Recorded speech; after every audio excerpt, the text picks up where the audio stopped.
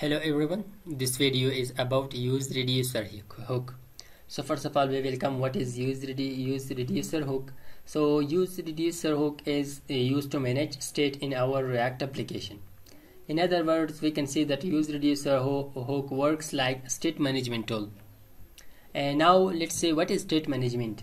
State management is used to manage all states of application in a simple way. And this useReducer hook we use whenever we need to manage a lot of states and methods. So for that case we are using useReducer hook. So now let's just explain it in an example. So I have already created an example. This is an example. We have increase and decrease buttons. So whenever we press this, it will increase and it will decrease back. So I used use state hook for this. Now let's perform it with using useReducer hook. So let's first of all remove this. After that let's change it to useReducer hook, and now let's declare it useReducer. So useReducer has two arguments. The first one is the reducer,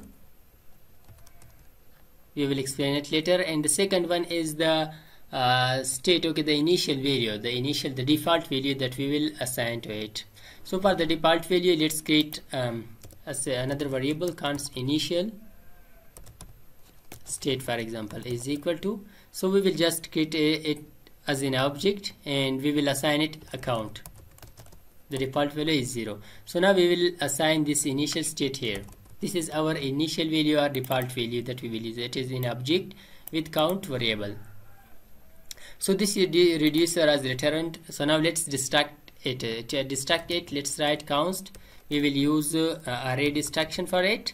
So the first one is that useReducer will return that is the current state that we have.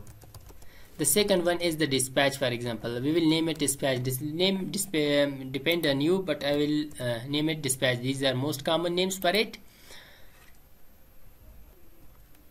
So this dispatch is used to update our state. So now let's create this reducer. What is the reducer? So to create reducer, let's const reducer is equal to. So this reducer has two parameters. The first one is the current state that we have, state. The second one is the action that we would like to perform. What we want, for example, increase, decrease, what we want to perform. These are the two. But for now we will just return the current state. So to return it, let's write return statement. Then we will just write an object. So we will update the count. So let's increase it. Okay. So to increase it, we will write state.count plus 1. So it will increase it. Now let's call it. Okay. How to call it? So for updating this state, we will use this dispatch. Whenever we press this increase button, it will call this. So here I will just call dispatch. Let's move to the Chrome. We paste with an error, so let's check it. Where is the error count? We should write state.count. Let's save it. Yeah, right now we have it. Let's press the increase button. See, we are increasing. We are able to increase it. For example, so now we want to handle different actions. For example, increase, decrease, and others. So for that, let's pass here. Yeah, in this increase, we will just pass to this dispatch an object with type is equal to, for example, increase. Whenever we pass it, let's now handle it in the reducer function. So just come here to the reducer. Let's console it once, console.log, and action. We will just print the action. What we get in this action whenever we pass this type to that. So let's move to the console. So let's press F12 and we will move to the console. Here let's first of all refresh it. And now let's press increase. What we get, see, we got this type increase in action. So now we will handle it. So to handle it, for that we can use if else and also switch and others. I will use switch statement for that to handle it. Switch, let's use switch, and we will pass here action.type. Now let's perform. If the type was equal to with the case,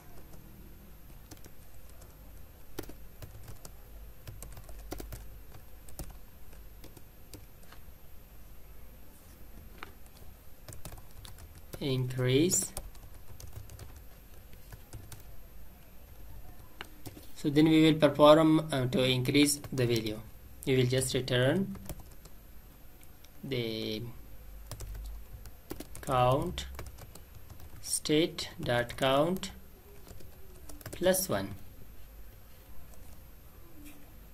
If that was decreased, then we will decrease that.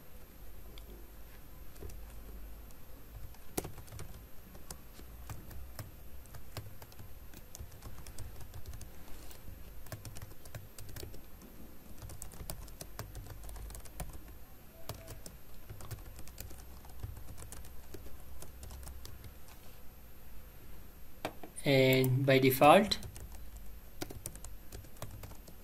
let's return the state. And let's also perform the decrement in this dispatch in this decrease method. Let's dispatch it, and we will just type would be decrease. So now let's check it. Okay, what we get in the result. Let's remove it, refresh it. Let's press increase. We are incrementing the value, we are decreasing back the value. See, it has done using useReducer hook. So it was all about useReducer hook. So it was the syntax of useReducer hook that we have used. So we can just manage complex state using useReducer hook. So I hope this video was helpful for you. If you like this video, don't forget to subscribe our YouTube channel, and thanks for watching.